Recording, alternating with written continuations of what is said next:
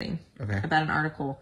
You know how everybody always thought, like, on the Big Bang Theory that, like, those boys, like, the nerdy boys were the smart ones? Why are you telling me about the Big Bang Theory? Because you know how, like, I think everybody always thought, like, the boys are, like, they're the smart ones, and then there's the one girl one who's named Penny, and she's not as smart as them. It's like that's supposed to be part of the thing.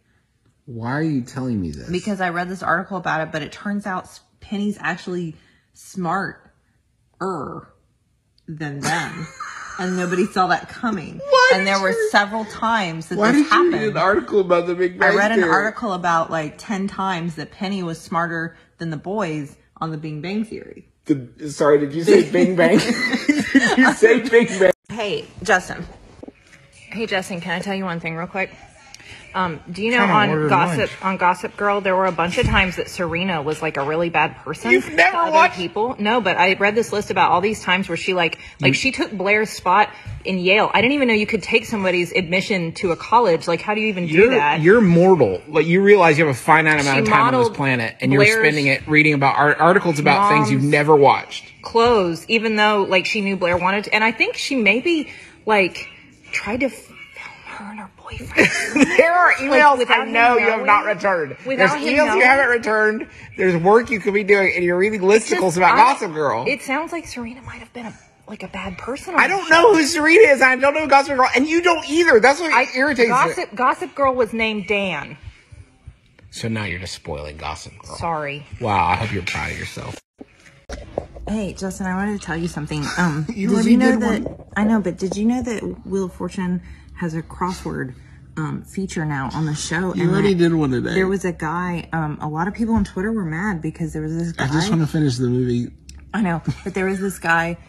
His name is David Peterson, and he solved this puzzle, and it was like I think it was like a fish themed. Oh, I know. I heard, actually, you know what? I knew this. About soul. I knew this. You actually don't need that. I knew this already. Actually, and there was a catfish thing, but he said when he solved it. I knew this. And you don't get to you don't get to win if you add a word. He just said "and" to indicate that was the other word, and a lot of people on Twitter were mad about it. I'm going to delete your TikTok, and you'll never find it again. You'll never figure out how to. I just read about how mad everyone was. I guarantee you don't know your password. But this was a big thing. Hey, can I tell you this one thing first, though, real quick, Justin? I'm gonna go shower, but first, do you know in the Pirates of the Caribbean movies, you know, it's really crazy that Captain Jack Sparrow was supposed to have syphilis the whole time.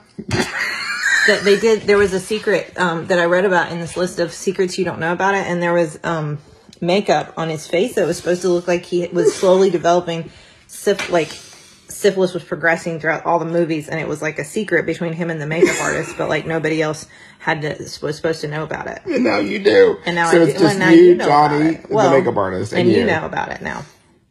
And you, yes. Hey, Justin. I said no. I don't have a shirt on. Have you ever thought about how many times Tom Holland has done things that are totally adorable and prove that he's just so cute and wholesome?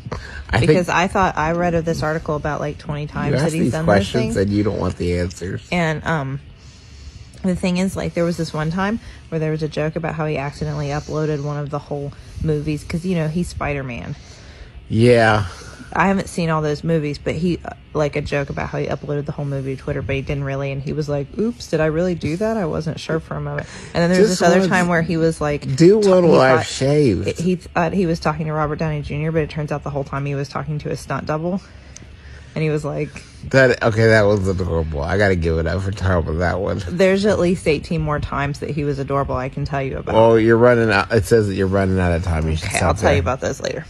Real fast before you start working again, I just wanted to tell you that I read about this isn't my work time on Law and Order SVU.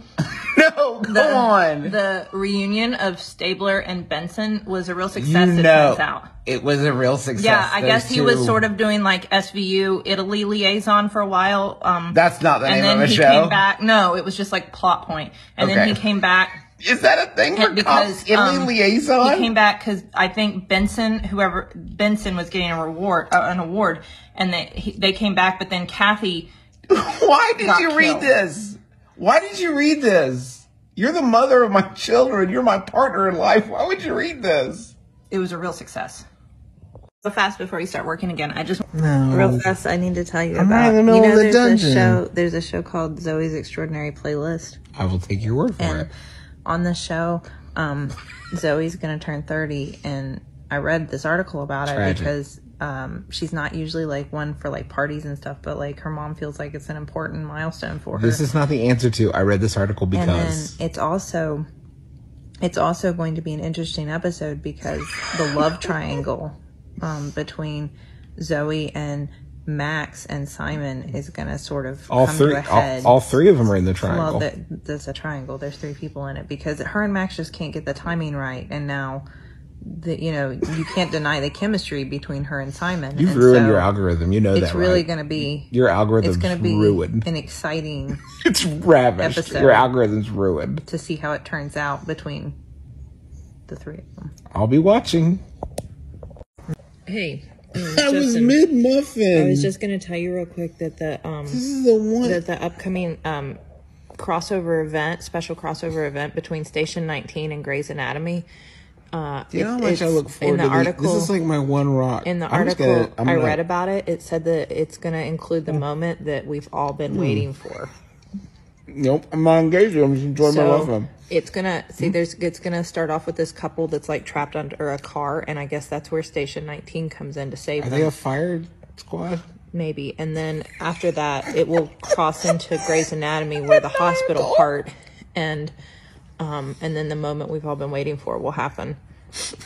But nobody knows what it is. Nobody knows what the moment we've been waiting for is. No, well, I mean, probably the people who've been waiting for it. Hey. I thought we were. I wanted to tell you real fast about Beck Hewitt has said that she was this on this Australian soap opera called Home and Away from 1998 to 2005. You've left our shores. And Beck Hewitt says she would be interested in returning to TV, but if she did, she'd want to try something different, like maybe a bad girl role this time. But she would definitely be interested in returning to Summer Bay, which is the setting of Home and Away, if given the opportunity. Currently, she's on Dancing with the Stars Australia. Are you gonna start watching the show to check it out? Does it sound like something you'd enjoy caring about or knowing about in any way, shape, or form? Probably not. What about me? Do you think I'd like it? Maybe. Why are you telling me? Because she'd be interested in returning to Summer Bay. Real fast before we got started, I just wanted to tell you that now. Yeah, before I cut your hair, before I cut your hair, I wanted to tell you about how on A Million Little Things, Catherine is having a really hard time dealing with the fact that Eddie is back in. It feels like an attack. This feels like an attack. She just didn't know what to tell Theo, and she didn't want to lie to him, and she was really struggling, and she got drunk and. I think she kissed Alan. You always look good. That's not fair. You have to give me a moment to prepare. But she felt bad about it, and he felt bad about it. My hair up, and you're about to... And then also, Rome's having a really hard time because his dad is thinking that the pennies he keeps finding around his house are from his wife who passed away. The pennies? The pennies. And so he thinks she's sending him pennies from heaven. And it's really challenging for Rome. This show sounds bad. This one sounds, I don't think... But it's very challenging for Rome. I know about challenging things. Trust me. Hey, Justin, are you really excited about the new Kristen Davis vehicle, Deeds? Deeds? Yeah, Deeds. It's going to be available on HBO Max. Hey, is it a sequel to Mr. Deeds? It's going to be a real departure from her Mr. character Deeds on Sex and the City starring that kind of made her famous. Sandler. It's a remake of another movie. Yeah, but this is going to be a real departure. It's about the cutthroat LA real estate industry. But it's not new. It's going to be really a new vehicle for Kristen Davis. I'm just happy to have her back on TV. I think we all are, Justin. I know I am. Hey, Justin, real quick. There was something I wanted to tell you. Trying to watch Nailed It.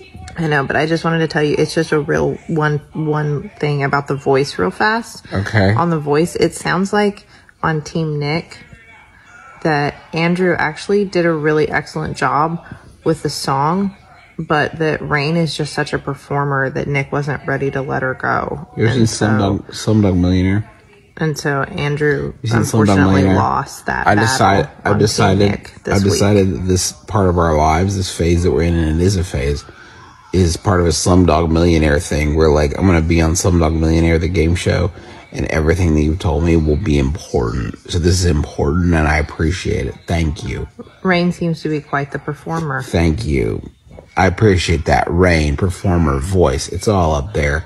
Thank you for my Slumdog Millionaire opportunity. You're welcome. Hey, real quick, I just wanted to tell you about Fine now. On Younger, the long-awaited proposal between Charles and Liza happened, and it seems like it might have been kind of disappointing for people because the people really were rooting for this couple, but Charles asked Liza to marry him at I believe it was at Enzo and Diana's fairy tale wedding, and she was like, I need some time to think about this. And then she took him to a carousel where they first met, and you thought she was going to propose to him, and instead she was like, let's just be unmarried as a couple forever. And he's just too old-fashioned for that. I was trying to be mindful. Do you want to know something? While I was watching that, I was trying to be mindful while I was watching this popsicle stick and thinking, I'm just going to be in this moment to try to help with my anxiety and relieve it and try to focus on this moment. I was really into watching the popsicle stick. It just sounds like they're on really different pages right now. Hey, real quick, I had something to talk to you about. This is a vulnerable time for me, I'm sure. Don't wake the children. Shirtless. I had something to talk to you about because The Baker and the Beauty was actually... That's not real. Yes, it's a show about a baker named Daniel who works in his family's Cuban bakery. And a beauty. And Noah, who is an international superstar. And they meet each other. It's like a meet-cute situation, and she helps him out of a relationship that isn't really working for him. But anyway, I can relate. It was actually canceled back in June of 2020, but due to a recent increase in popularity on Netflix, there's an article that's circulating about it again that was originally, I think, put out in April of last year. So is it back? Is it coming back? No, it's not coming back, but people seem to really be into the one season of it before it was canceled, about this unlikely romance and how, she really... Hey, I had something really important to tell you. You turn off the lights, but I basically asleep because I had something to tell you. This is so mean. About USA Today's Save Our Show 2021 poll. I don't Save know Our if you're Marriage. aware, but it looks like the rookie is pulling ahead. It's in its third season. It stars Nathan Fillion, and he's a rookie with LAPD. I love Nate. I mean, don't get me wrong. I love Nate. He's actually, I think it's sort of supposed to be a joke because he's actually like, this is like a second career. Nate would want me to be asleep right now. And it looks like it's pulling ahead in the polls. It's so mean. I have to wake up with chart. Like from the viewers, but you never know, you never know what the networks will do. But that's all the story, right? Would you say that's the whole story? It's too late for MacGyver. It's already gotten canceled. Again?